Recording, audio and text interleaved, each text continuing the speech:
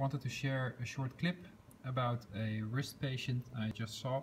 This is one for the hand and wrist lovers. A patient came to me with dorsal wrist complaint after a trauma 2 weeks ago with skiing.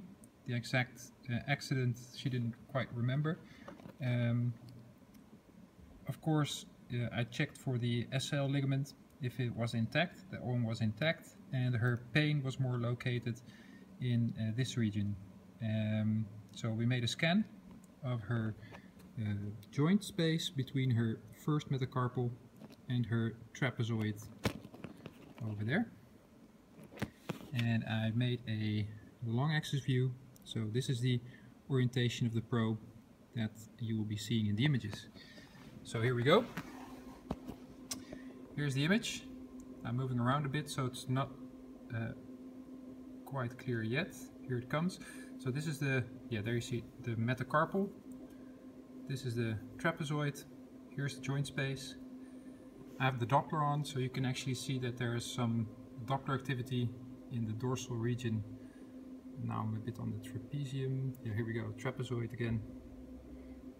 You see some around where the ligament usually is, you see some overactivity, and you see some hypoechoic areas within the joint space. Also note the thickening, oh that's a pity, notice the thickening of the soft tissues just above the joint space.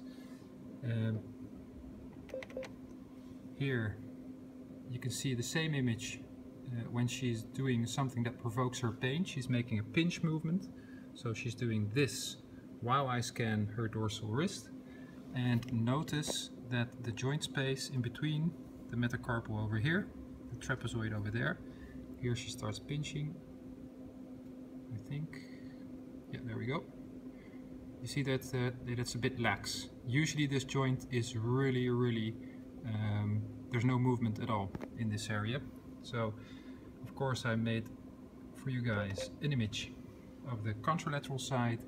Here you see the normal wrist, you see the metacarpal, trapezoid, you see the ligamentous structures over here which are hyperechoic, and you see no widening of the joint space while she makes the pinching movement. Also note that the soft tissue above it, there's no thickening of this and no hypoechoic areas. I hope you like the case.